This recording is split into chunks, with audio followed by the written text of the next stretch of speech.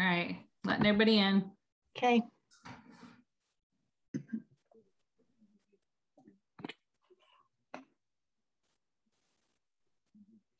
Hi, everyone.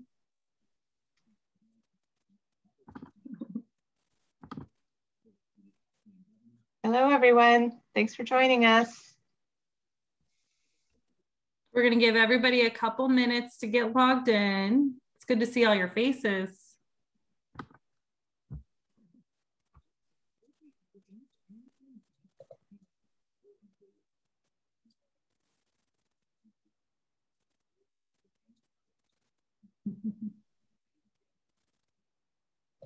I see lots of familiar faces and some new faces. So we're going to give everybody a couple minutes to get logged in, and then I'm going to just remind everybody of our sort of Zoom rules and how we're going to do things today. And then we're going to do a poll, and then we're going to let our guest speaker start.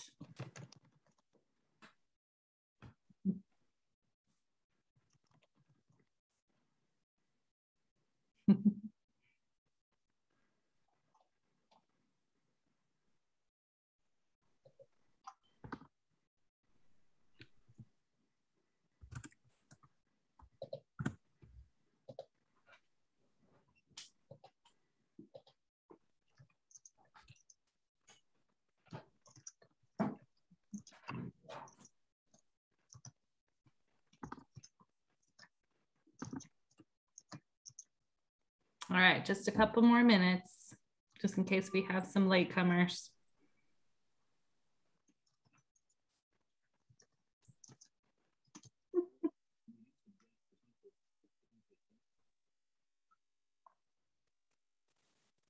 Is everybody excited to hear about Tokitae today? Yeah.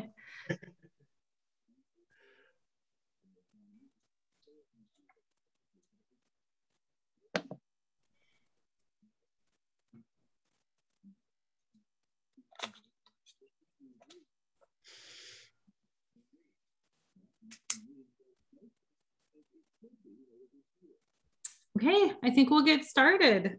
So I'm Katie Watkins, and I work at the Langley Whale Center here in Langley. Just going to go over a couple of our usual Zoom rules. I know that most of you probably been here before. So we're going to have a speaker with us today, Orca Network's co-founder, Howard Garrett. And so while he's doing his presentation, we will ask everybody to stay on mute. That way he can get through the presentation without being interrupted. But then afterwards, we will take questions. So you can either write those in the chat box or raise your hand afterwards, whichever way you prefer. And if you haven't already, but it looks like everybody has, go ahead and change your name so that it says your name on it. Is that Levi? Are you raising your hand? Do you have a question? Go ahead.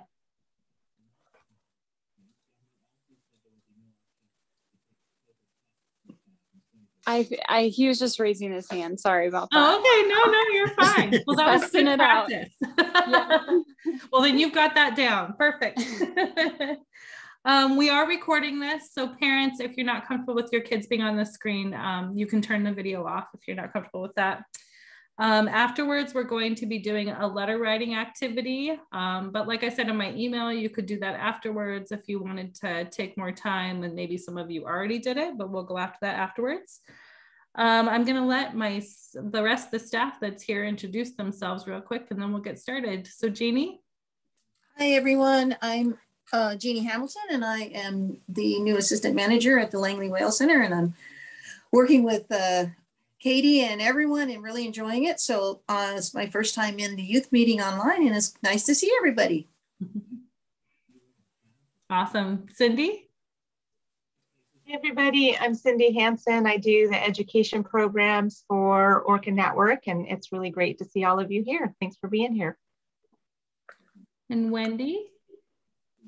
Wendy Sines, and I have been the manager at the Langley Whale Center for the last 7 years, and Katie will soon be taking that position. And this is Felix, but I'll probably still pop on here for these because I just enjoy them so much. So everybody for being here today. And then Susan? Who's muted? Muted. I see. Sorry. So I'm Susan Berta, the other co-founder of Orca Network, and that was just Rosie, Felix's sister, who was on my lap. Welcome, everybody. And then last but not least, our presenter today, Howard Garrett. Hi, everybody. I am Howard and co-founder with Susan of Orca Network way back. Well, we really started about 25 years ago, and we started dedicated to this whale, to helping her come home and making that case against all odds at that time, 25 years ago.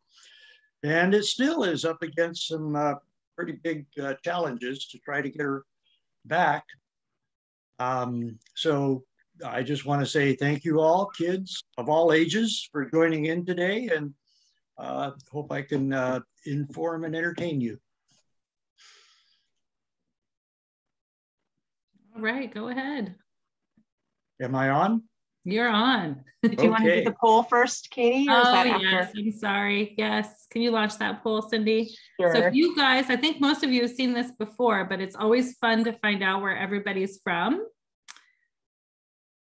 So just answer those couple questions, where you're from and whether this is your first time or if you're new. So hopefully you can all see this okay. Can somebody give me a thumbs up if you're seeing it? Excellent. Nice.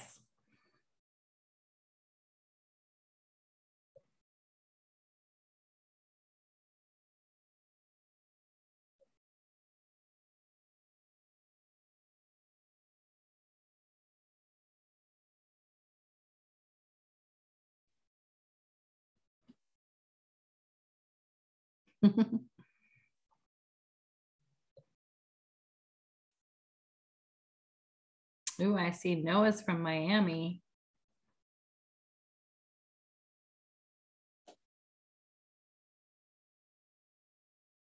All right, I think we have just about everybody. Give it another minute.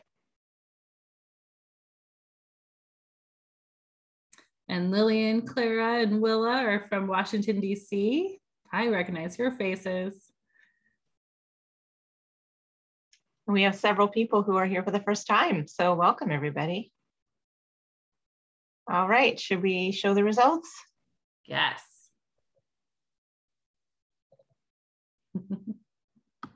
All right.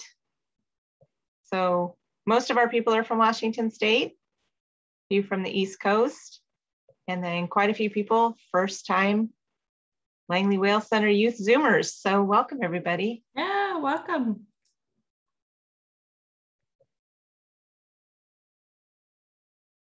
All right, now you're on, Howard. Okay. Well, first, welcome everybody, and thank you for joining in and learning about Toki. That's what we call her, Toki. She was given the name Tokitae when she was chosen to go to Miami back in 1970, 51 years ago, from the Seattle waterfront. And everybody called her Toki from then on, even though the stage name, the name they put up on the marquee out front, and what they called her to the public was Lolita. We don't use that name. We use Toki because that's the name that she knows that the trainers and the staff there call her by. And the Lummi people, who are very much involved in and dedicated to bringing her home as a relative, as someone who is a member of their family, have called her, given her a native name, Skalichuktanat. Refers to Penn Cove, to a village on Penn Cove where she was captured back in 1970. So she has three names, but she knows, she answers to the name Toki. That's what she knows as her name. So I'm going to go ahead and share the screen and get started here with some breaking news. And this truly is breaking news because it was a complete surprise yesterday to everyone that I know that is involved in this to find out that a Mexican theme park group called the Dolphin Company is buying Miami Seaquarium. It's not a done deal yet. It will probably take until December, and there could be some legal challenges. I'm not sure because it does not meet the code, the regulations of the Animal Welfare Act. So that may be challenged. I don't know that, but it's possible. So she still is currently owned by the current owners, which are in Europe and very hard to contact. But this new company owns a couple of dozen different dolphinariums all over Mexico, the Caribbean, one in Italy, Argentina, and 3 others in the United States. So it's much closer to home, much easier to contact. But this is a complete surprise, and we don't know what it means for her, how it might change her conditions, her situation, her personnel. I hope it doesn't. I hope there's no drastic change, and I hope that the new owners are going to be easier to contact. So I want to tell you about her. This is a very recent picture. In fact, it's only 2 weeks ago that Karina Makowski went into the Seaquarium to get photos and videos. She's still sorting through her 3 gigabytes. But she sends this photo that shows her color, her contours. You really can't tell from looking at her if she's 55 or 15. You know, I mean, she looks like a very healthy orca. And she seems to act like it, as I will try to show you.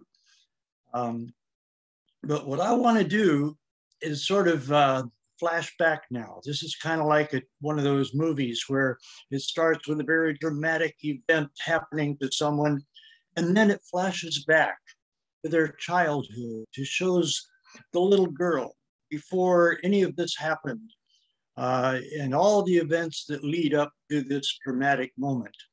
And in fact, that's exactly what it is, because that's what I'm going to be showing you. So Toki was born in probably 1966. So she was about 4 years old when she was captured. And orca babies are much more developed, much more grown than human babies are when they're born. For one thing, they have twice as long in their mama's bellies, 18 months compared to only 9 months for humans.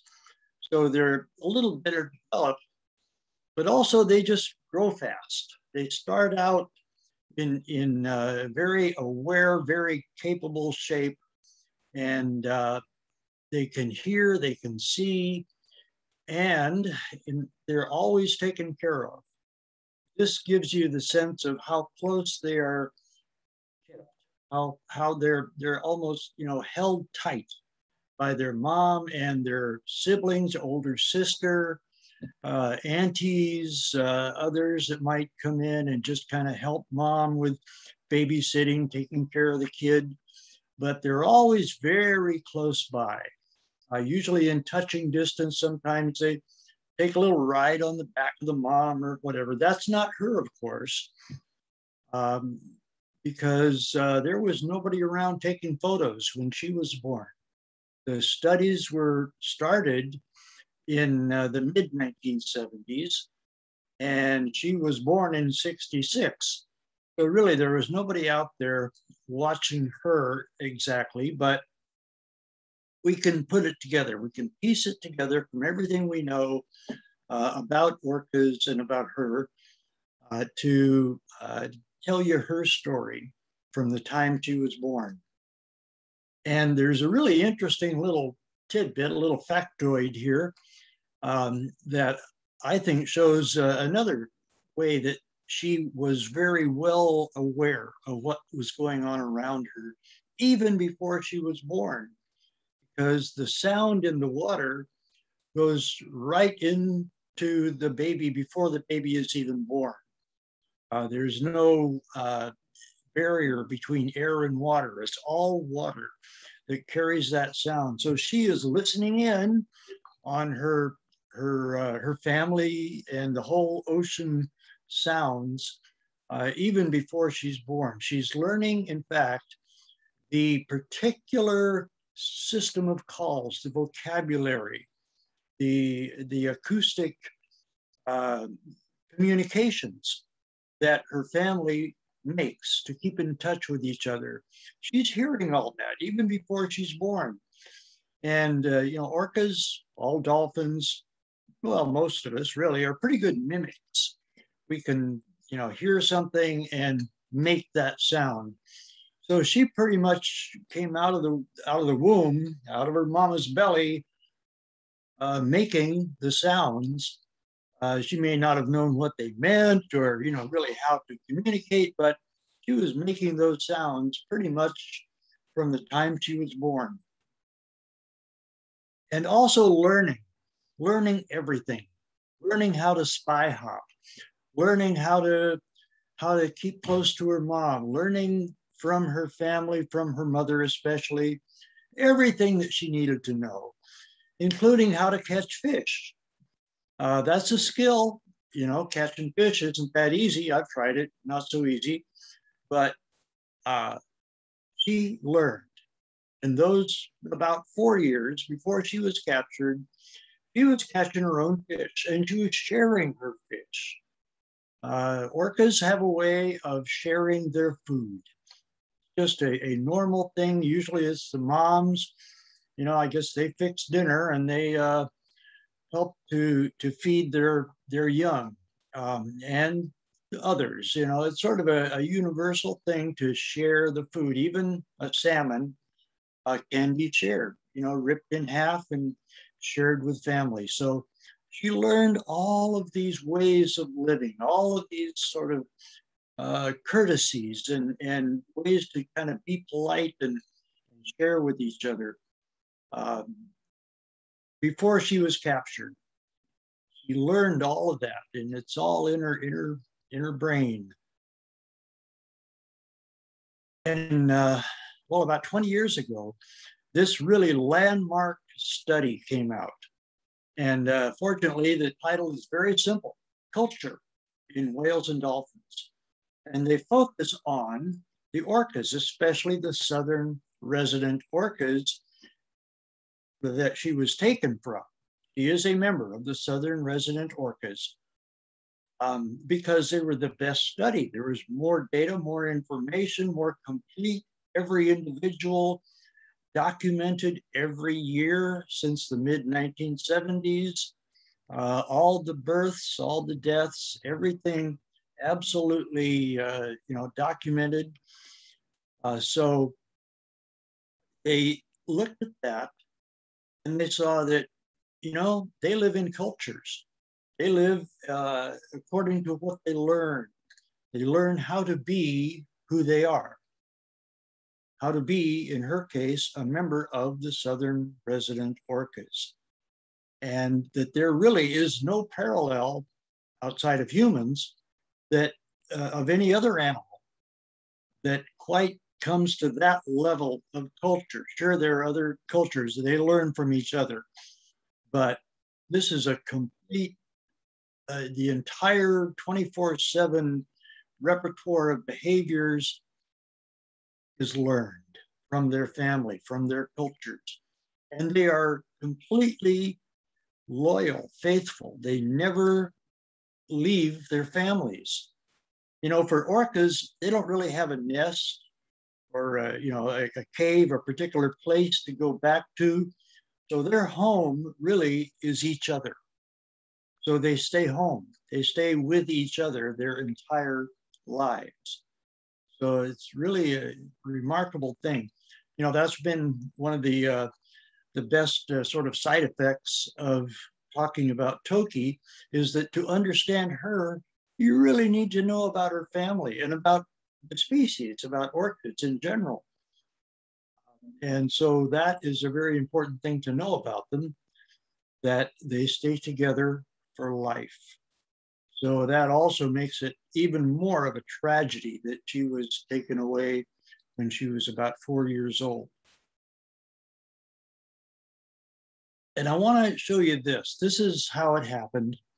And it is terrible that it was a brutal, violent capture. They were herded with bombs in the water into Penn Cove in 1970 and couldn't leave. And the capture team set up these big corrals. And they tried to get a kind of a noose, a rope around the young ones. They wanted to take the young ones that are, easier to carry and transport and train and all that. But you can see by these pictures that the mother, and we think that her mother could be L25 Ocean Sun. That's not for certain, but it's sort of logical that that's probably who her mother is. So one of these is believed to be L25 and maybe an auntie or another female. But anyway, they're on both sides of her. They're like bodyguards. They're trying to keep them from getting the net around her. But despite everything they tried to do, capture teams, set it up so that they could get in there and snag her. And that's what they did. And here is how she is now. She's really energetic.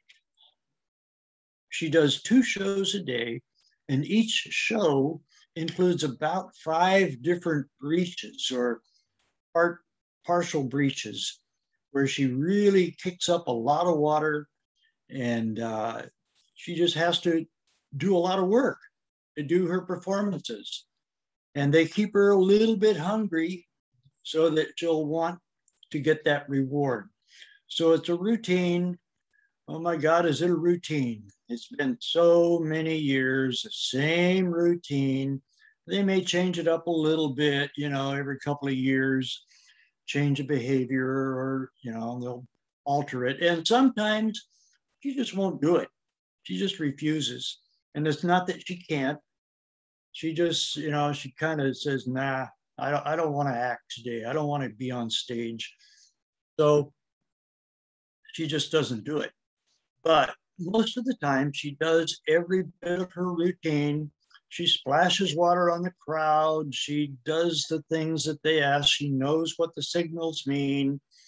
She watches. Her eyesight is good. You can see her looking at hand signals and carrying out her job, basically. But it takes a lot of energy. And what's really remarkable about her, and something that is very hard to explain, is that she is so healthy, that she can do all these routines, that she has that much energy after all these years cooped up in that little tiny tank. And you can see from that how little that tank is. It's very small. This photo was taken by Rachel Anderson, and you'll meet her very soon. But I wanted to show you this, and this is from an anonymous volunteer who went in and made this little movie. And this is not in the show. The trainers are not even there. This is long before the show. People have not even come into the seating yet. And you can see her start to warm up. And she's getting in her laps. So she starts to pick up a little speed. It takes a while to build up momentum. You can see her bow waves start to build up there. And she kind of starts racing. She's using every square foot of that tank space to get her exercise. But she does it on her own. She does it because it feels good, like going out for a jog, I guess, because it's purely her choice to do this. So here she goes. She starts to really build up a bow wave now. And let's see, there she is. Okay, she's in the back stretch. You can see her just kind of streaking along. And now the water is getting really churned up and there's lots of big waves, and the dolphins are getting real excited. They start to race around too. There they go. And she comes around the back stretch again and then to the front. And now where is she? Let's see, she goes kind of deep, kind of can't see her very well. Where'd she go? Oh, there she is. She's way back there and you can see her churning it up now. She is really getting into full speed ahead. Boom. Can you imagine how fast that is? Really going.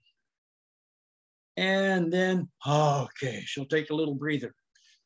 So that gives you a sense of how much energy she has. And that maybe it's because it feels good, but it helps to keep her in shape, helps to keep her metabolism and her energy levels up to do these exercises. And again, nobody told her to do that. That was all on her own. And this was from 2 weeks ago. And it's a great picture because it shows you her teeth. Now you hear a lot about captive orcas' teeth are worn down, that they bite the edges of their tank, and they just, you know, they're so stressed, so nervous that they're biting things until their teeth are completely worn down. And sometimes they get infected, and she doesn't have those problems. I understand there is one tooth somewhere. I can't really see the problem there, but that did get, you know, has to be, or had to be at one point, had to be filled. But she's got good teeth. That's really kind of unusual for a captive orca for a long time. You don't see teeth in the very front because orcas don't have teeth in the very front of their mouths. So that's perfectly normal and natural. She's being fed, looks like a herring maybe. I'm not sure what that is, but it's not a salmon. It's not the fish that she would eat at home. She does get salmon a little bit, also smelt and some other varieties, but mainly this shows you that her teeth are in good shape. Her skin is in good shape. She's basically ready to come home. And this is Rachel Anderson. She went in last October and spent 3 days. She went to 6 shows, 2 shows a day, and went in as soon as she could and stayed as long as she could and tried to spend some quality time with Toki. And one thing Toki did after she realized that this is a friend, this is someone who is just there for her, just wants to sort of be with her, is Toki started playing games. She gets a little bit creative, you know, she has a little fun, and her fun was to spray Rachel. And of course, Rachel loved it, laughed, and so she was playing this game with her, and you can see Toki back there spraying like a water sprinkler. And actually one of the trainers came by and said, "You want me to get your picture?" And took this picture. So that was kind of nice of them. But what this shows, and what this shows, also taken by Rachel, is how Toki responds when anyone comes to her and with a truly loving voice starts to talk to her. Toki, we love you. We love you. We want to take best care of you we can. We want to help you go home. Just, you know, it doesn't matter what the words are exactly. It's sort of the tone of voice, and she feels that. And so that's what she did. And so Rachel spent a lot of quality time on the, you know, beside the tank with Toki right there, just having these conversations with her. It was just a really beautiful time. And it shows to me that she hasn't lost it. She's not withdrawn. She's not in some kind of, stressed out, can't see the world, can't see anything. She doesn't just sink to the bottom. She does sometimes. Yeah, I mean, it's a little quieter for her down there, but she doesn't just stay in any particular place all the time. And when there is someone there who relates to her, she loves companionship. She loves any kind of company. And when it's loving, caring company, she feels it and she comes over. That, I think, is a big key to how she can come home, because if she is comforted, if she is cared for, if she is talked to and kept company the entire time, she'll be reassured. She'll be feeling very safe, and that even though it may be very strange, she'll have to swim into a kind of a carrier, a sling kind of a thing, and be lifted up and put into a big kind of a container that is half full of iced water, because the usual problem is overheating. So you want to keep her in very cool water. And with all that, and with someone to reassure her the entire time that everything is going to be okay, she'll sail right through. She won't have any problem. She won't panic. She won't get, nervous about it. She'll just sit there and go along with it. In fact, she might even remember that's how she got there. And that may give her a sense of, okay, this is going to be a big change. I wonder what this is going to be. So, she may kind of be excited by it. So I want to finish up with this, and just as a way of reassuring everyone that she can come home. And I'm going to go ahead and read this. Orcas learn from their mothers and their family how to be an orca. They are members of their family and their clan from birth.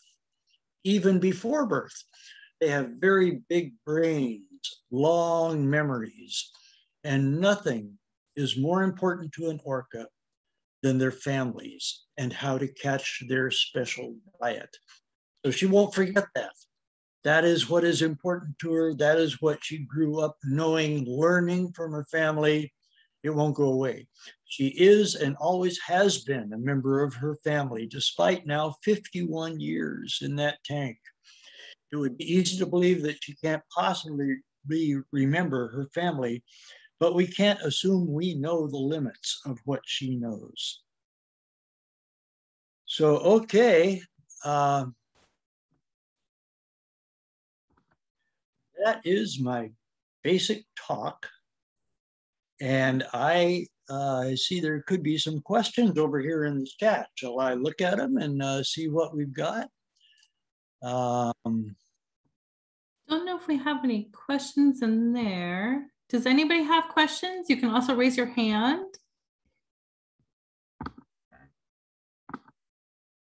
Thank you, Howard, for that. That was great.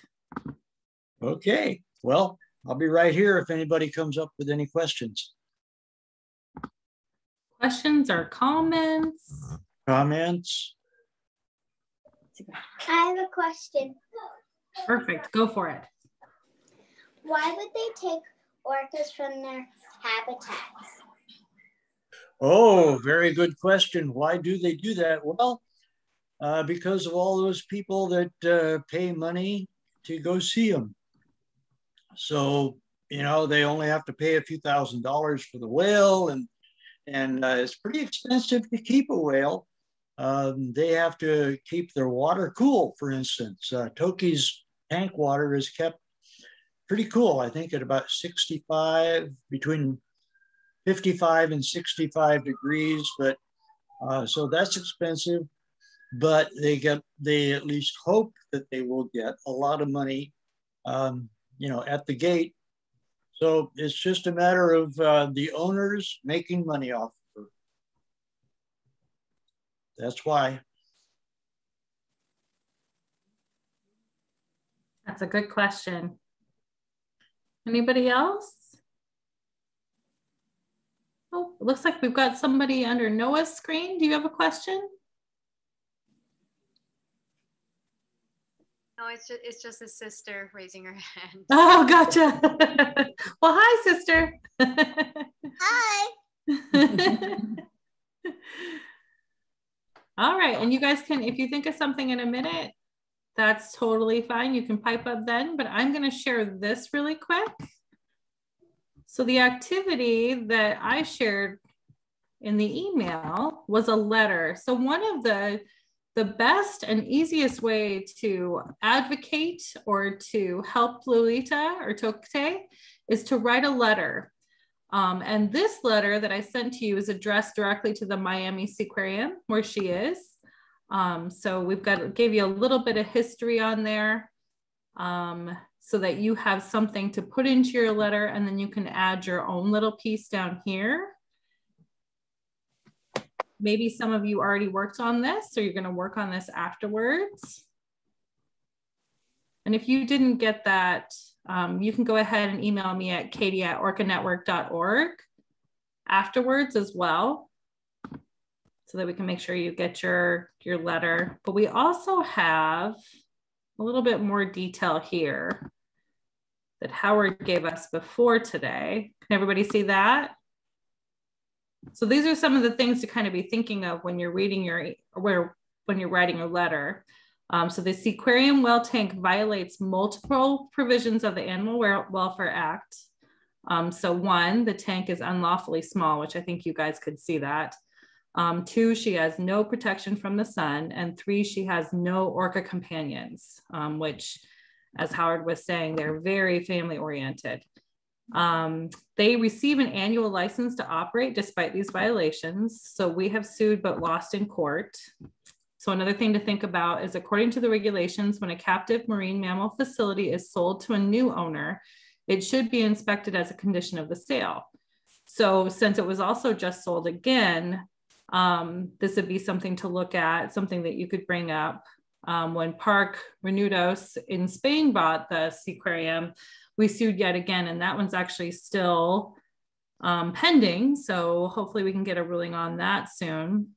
And then in June of 2017, the Inspector General of the USDA stated that an audit of Lolita's tank found that it may not meet all space requirements defined by the agency's Animal Welfare Act regulations. So there's another contact number down here too. If you're feeling like writing 2 letters, this one down here would be a great one to write to. If anybody wants me to send that in an email afterwards as well, please let me know. I can also put this right into the chat for you guys. And letter writing is something that you can start now that will help you be an advocate for the rest of your lives. It's still one of the ways that a lot of us advocate for orcas in general and Tokitae in specific. We have a staff member on here who that's a big part of her job, Cindy Hansen, is writing letters and advocating. So this is good practice if you want to keep doing this kind of stuff in your work, in your life. So I put that address in the chat. Has anybody already written their letter and you want to share? Or is anybody planning on writing it after the Zoom today? Brilliant. I did want to add that it is illegal to capture orcas now in the United States, although it is still happening in some other countries. So that is one of the good things, is they can't do this anymore. Yeah.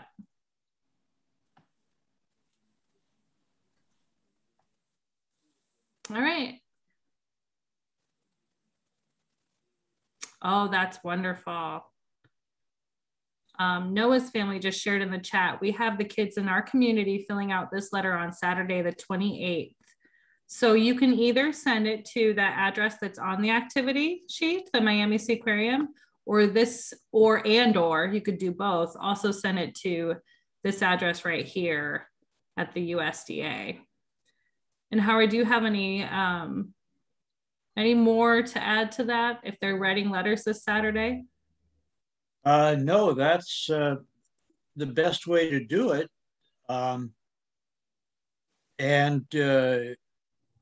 We'll have the address for the new owners for them to send to.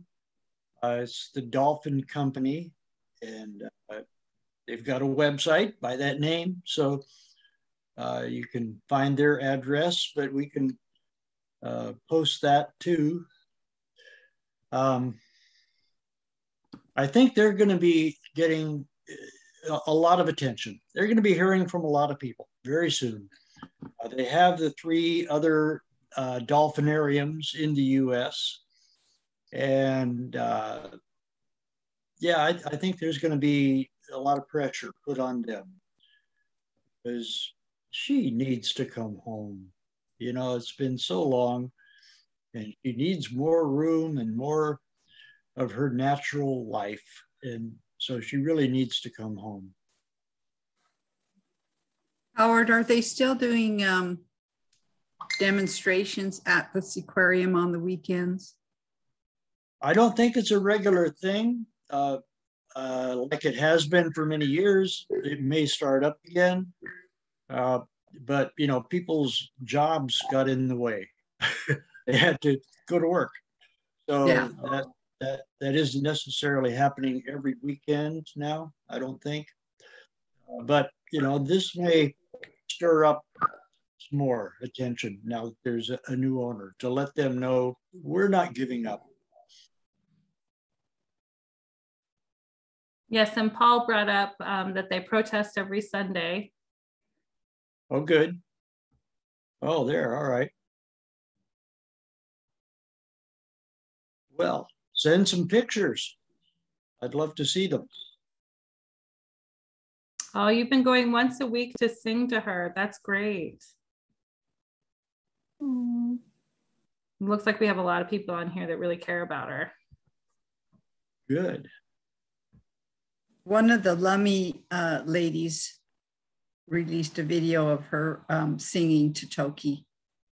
Right. Back. Right.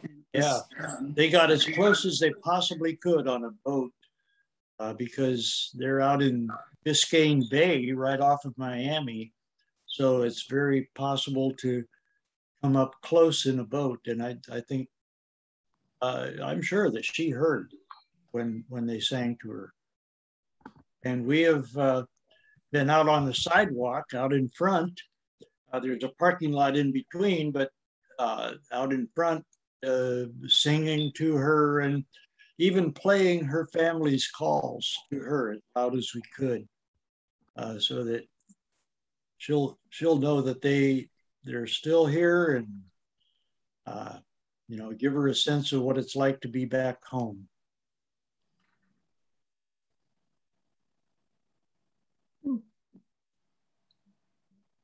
All right, guys, we have a bonus video that we could share really quick if you're willing to hang on for a couple more minutes. It's called Perchance to Dream.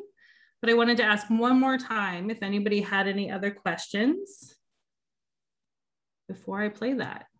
Well, it's a beautiful video. Just let me kind of introduce it because it's an animation of her dreams, of her life, her memories, you know, the harsh memory of the capture, but then also of her family and her sort of her dream, her wish to rejoin them. And so it's just really well done. So enjoy this.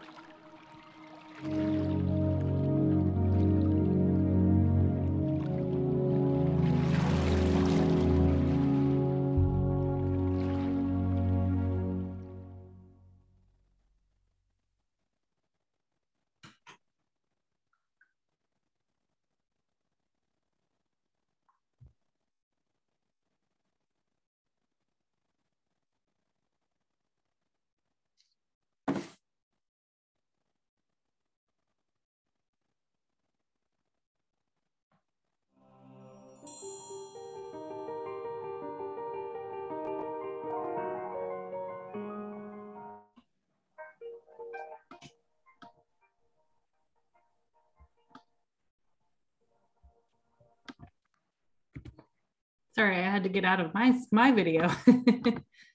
Thanks, everybody. Looks like you guys enjoyed that. So I'm glad we added that in at the end. Good idea, guys. All right, well, I think that's it for the day. If anybody has any questions afterwards, if you need any more details, just remember you can email me at katie@orcanetwork.org. Other than that, have a good day.